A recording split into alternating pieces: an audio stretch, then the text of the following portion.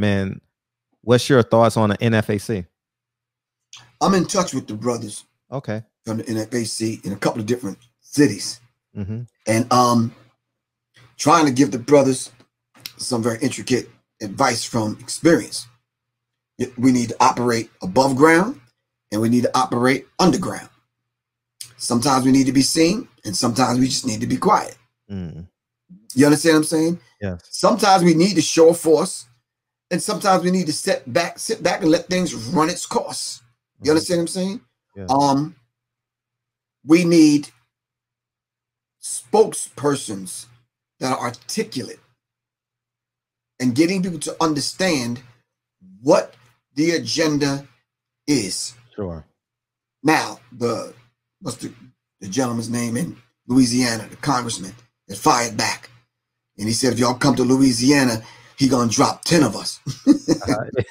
Yeah, I don't know his name, but I know exactly the moment. I saw it on my timeline. Yeah, okay, we got you. You understand what I'm saying? Listen, some of us have been trained in their military, and I'm one of them. Mm-hmm. You understand what I'm saying? And some of us we don't have that kind of fear.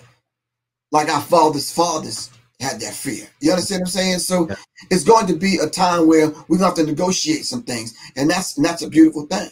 Because, you know, you see the brothers in NFAC. You understand what I'm saying? Yeah. It has to put some kind of thing in your chest, man, like, yeah. It does. You understand what I'm saying?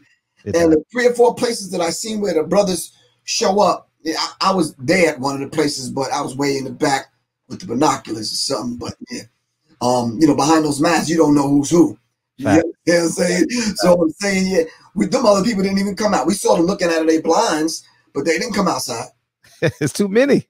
It's too many. You see 100 men, you know, with all kind of stuff. It's like, okay, yeah, they're not to be messed with. Because once it's ignited, you're not gonna be able to stop us.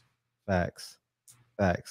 And you're well trained. You know, like you know what to do and how to do it and when to do it, man. Exactly. You know, shout out to Jedi King Purry says, give the man his flowers while he can smell them. Can you smell them? Can you smell them?